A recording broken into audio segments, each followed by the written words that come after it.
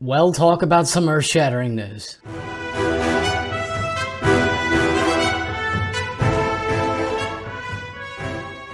What's up guys, welcome to Superwise. I'm John, and yeah, I was just chilling eating a croissant and then I read about this news. My literal jaw dropped. Cause yeah, Daredevil Born Again in its current iteration is being scrapped and they're starting over from scratch. A total creative overhaul. Literally, who expected this? I can say for sure that no one did because we were all hella shocked when this news dropped. There are two lenses that we can look at this from. First we have the Daredevil side and then we have the overall Disney Plus side. But let's talk about the Daredevil side. So they had about half of the episodes done before the strike. So what's being reported is that some episodes and scenes will be intact in this new iteration, but my guess is that's going to be very general stuff, like the stuff that Kevin Feige wants to keep, and that doesn't affect the specifics, like Kingpin being mayor or the Punisher being involved. But outside of that, they're going to restructure this whole thing. They're getting new writers, new directors to form an entirely new narrative. And the way it was sounding, yeah, Feige needed to scrap this because the Netflix Daredevil fans would go ballistic.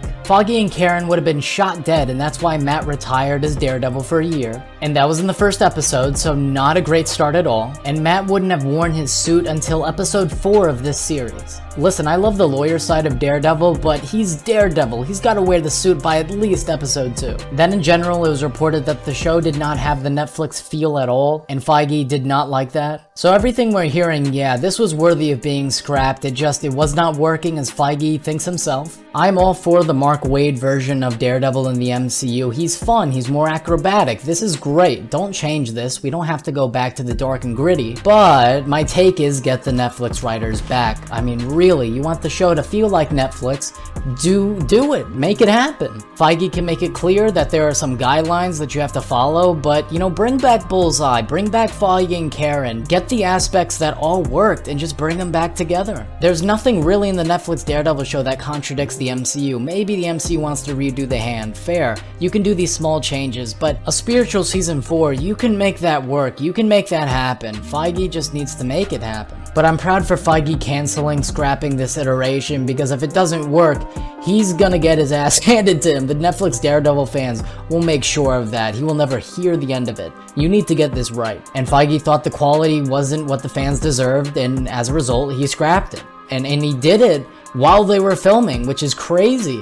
But it needed to be done, and this ties into the larger grand scheme of Disney Plus MCU series. Because in addition to this, Marvel Studios is completely restructuring how they put out Disney Plus MCU series. There are a ton of reported issues and problems behind the scenes that show just how messy this process has been. It took them 4 years, but they finally figured it out. I mean, better late than never. They didn't think it was a good idea to have a showrunner until She-Hulk. Isn't that absolutely crazy? Instead of showrunners, they had film executives running these things.